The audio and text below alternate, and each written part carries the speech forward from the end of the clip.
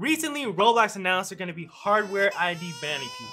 And what that means is once you get banned, you're banned on the whole computer. Like, you can't use a VPN, you can't use a different Windows login, you can't use a different Roblox account. You are completely banned from the whole computer. The only way to fix that is by getting a new piece in your computer, like buying a new GPU, buying some new RAM or something like that, or by getting a new computer.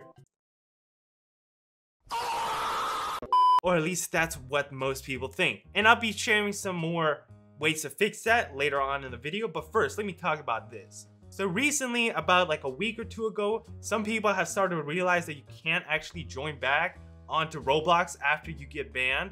So as you guys can see right there, that is a person that got banned. I'm not gonna say why he got banned. He said some naughty things, which, you know, it is what it is, it's Roblox, right? But once he tried to make a new account and join back, he got this error right there, which is quite interesting.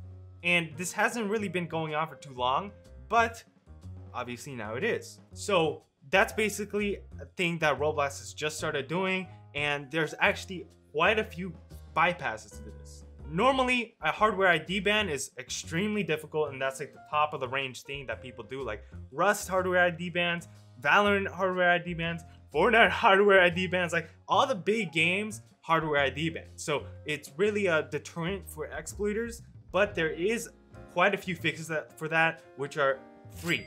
Usually a hardware ID spoofer costs like $20, $10 a month. So that's quite pricey, you know, even more expensive than Synapse or something along those lines, which is quite dumb, right? I don't want to pay for something like $20 a month, which, you know, I don't want to do that. I want to just at least only pay for Synapse. And if you guys don't want to pay Synapse monthly, just get Yvonne in the last link in the description. Best keyless level 8 executor.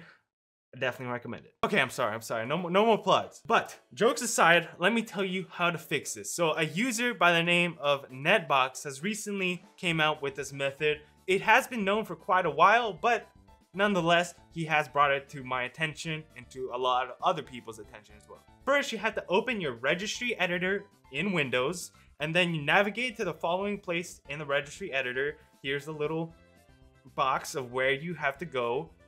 And then once you're in that directory, you have to look for a string value named launch.exp. If your Roblox client closes a few seconds after launch, that means your hardware ID banned. And it's also for the browser mode and the stupid Microsoft store. So what you'll have to do is change the launch.exp string, the numbers and stuff that is written in that value, to in-app, from in-browser to in-app, which will trick your client into thinking you're running the Roblox Lua app, which essentially removes the whole ability to get hardware ID banned. So that's basically the way you guys can get unbanned, by just simply going into your computer, changing a few settings in like a minute, and bam, there you go. You just saved yourself hundreds, if not thousands of dollars that you could have spent on stupid hardware ID spoofers or buying a new part for your computer or a whole computer. Yeah, buying a whole computer is pretty expensive, I'm gonna be honest. And with the launch of Bifron, this will probably get way more common and way more people will start getting actually banned. So if you guys want to save this video or share it with your friends that also exploit and don't want to get banned, make sure to let them know. And the thing is, you know, if you get banned on your alt that you're exploiting on, you will also get banned on your main and get that account linked with your alt. But with this method, you can prevent that and prevent getting banned all of the whole thing, you know? So it's pretty awesome.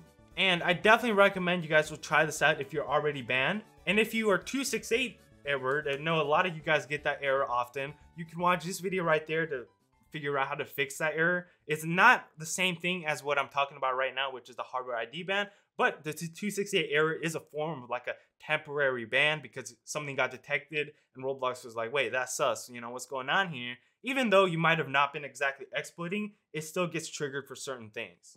And if you want to know exactly what that gets triggered for, you guys can also watch the video. Like I just said, that video, I state what that 268 error gets triggered for and why it usually happens. But I just wanted to give you guys a little update after that little Bifron video I did like a week ago or two.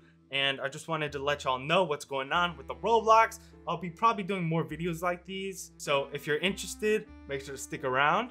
But yeah, basically, even though that's been around for a while, I know a lot of people still don't know it, especially if you guys don't browse like exploiting forums very often. I didn't know. I'm gonna be honest, I didn't know it. So if you guys didn't know it, let me know down in the comments. Just comment, you know, I didn't know that either. Thanks for the info, and just let me know who knew and who didn't, because I certainly didn't. So thank you for the people that shared that with me and let me know, because that's definitely what the heck? Something I definitely want to share with you guys and let y'all know, because it's kind of important to get unbanned if you are a HWID ban and you're like, you know, panicking like what's going on. So there you go. But thank you for watching the video. Make sure to leave a like, subscribe, and comment down your favorite moment or feature from the video to enter the 180k Synapse giveaway. We're going to be giving away 19 keys. And all you need to do once again is leave a like, be subscribed, and comment down your favorite moment or feature from the video. But I appreciate you for sticking along till the end of the video, because that supports the channel the most. And hopefully I'll catch you all in the next one. See you guys.